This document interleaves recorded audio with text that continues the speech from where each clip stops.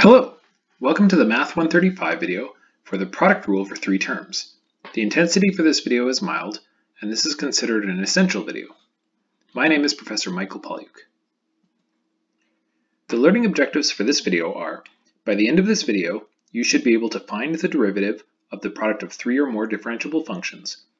You should be able to generalize and specialize a formula, and you should be able to prove the power rule for positive integer powers. Our motivation will be the product rule for two terms. So to remind you, if f and g are differentiable functions, then the derivative of their product is not just the product of the derivative, it's this kind of strange formula, where you take the product of one and multiply it by the original, and you add the original multiplied by the derivative of the other.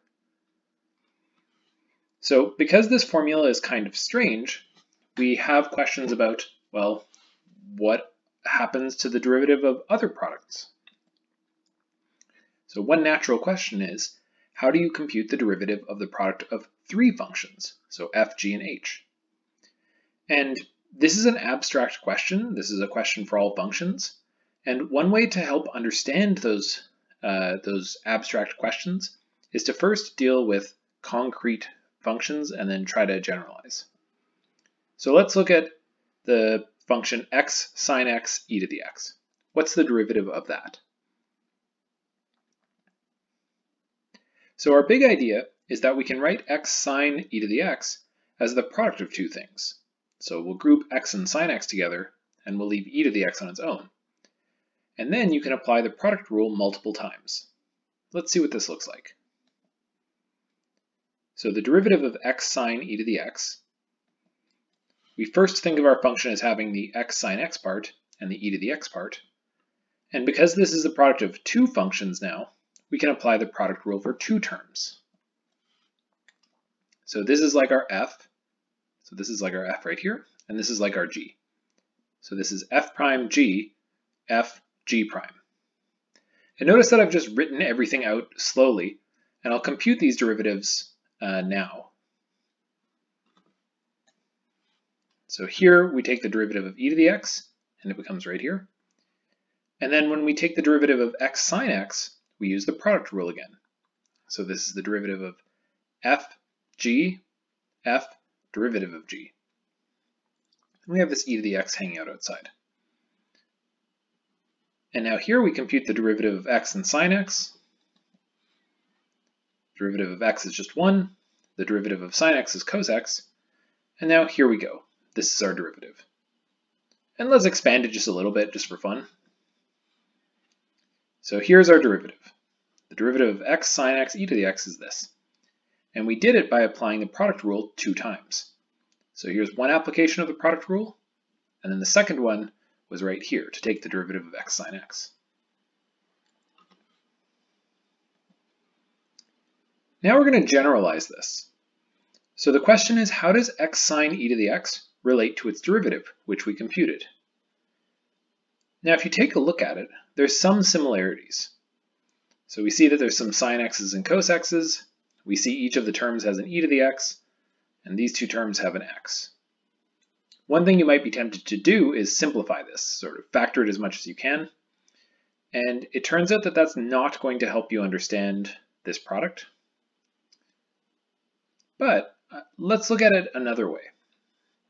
So here was a special case of f, g, and h. Now let's do it in full generality and see if that helps us understand what's going on.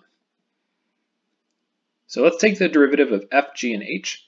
We won't know anything about these functions other than they're differentiable. So again, we're going to play this game where f and g are considered one, and h is considered our second function.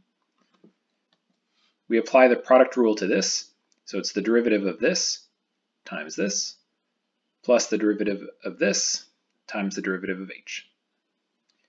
Now these ones are all simplified, there's nothing more we need to do, but over here we need to use the product rule again. So now let's apply the product rule to f and g. So this becomes f prime g plus f g prime, and all multiplied by this h on the outside. And if we expand this out, we get this. So now take a moment to look at this formula. The derivative of the product of these three things is this. Can you express in words what it is, or how to remember this formula? Well, it looks like we took the derivative of one multiplied by the others, and then the derivative of the middle one multiplied by the other two, and then the derivative of the third one multiplied by the first two.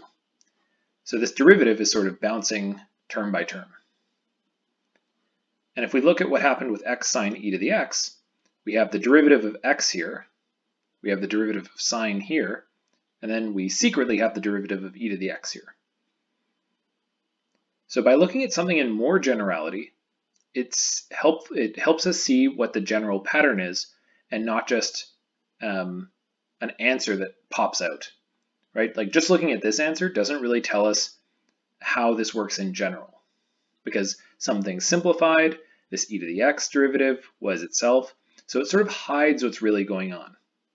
And this is one of the reasons why we might want to look at something more general, is because it makes it clear what exactly is happening. So we can capture this as the product rule for three terms. So we'll put it in a box here. Here it is. Now we're going to ask two questions, which are questions you can always ask when you get a new formula. So first off is generalizing. So what's an even more general formula for the product rule? So we looked at the product rule for two terms. This is the product rule for three terms. What's another natural thing that you might want to look at? There's more than one right answer for this. The second direction we could go is, instead of making something more general, we could make it more special. So this is called specializing.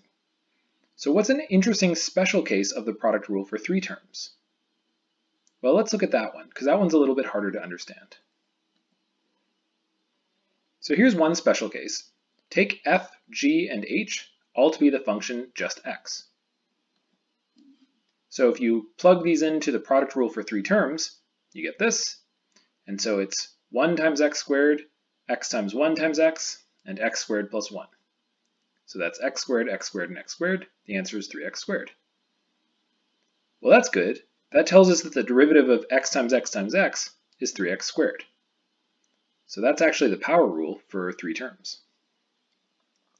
So now we actually know that the product rule for three terms is related to the power rule for three terms. Let's look at one other special case. What happens if you use the product rule for three terms and h is 1? Well, in this case, what you get is the derivative of f times g is the derivative of f times g times 1, which, since h is 1, it's the derivative of f times g times h. And then if you work everything out, you'll see that you eventually get down to f prime g plus fg prime. So you can use the product rule for three terms to prove the product rule for two terms. So the product rule for three terms is more general than the product rule for two terms. It's more powerful. Let's end with some exercises. Use the product rule for two or three terms multiple times to find the product rule for four terms. What should it be? Here's a test question. Suppose that you're only allowed to use the product rule 3 times, and you are not allowed to use the power rule, except for the derivative of x is 1. Find the derivative of x to the 8. Here's another test question. Use the product rule to find the derivative of x, sine x, tan x, secant x, e to the x. So the product of all 5 of those. Do not simplify your answer. And now let's take a moment to reflect. Find a formula for sine of alpha plus beta plus gamma in terms of sine alpha, sine beta, sine gamma, cos alpha, cos beta, and cos gamma. How is this similar to the strategy we used for finding the product rule for 3 terms? Finally, how does specializing and generalizing help you understand a mathematical formula? Thank you very much, and have a great day.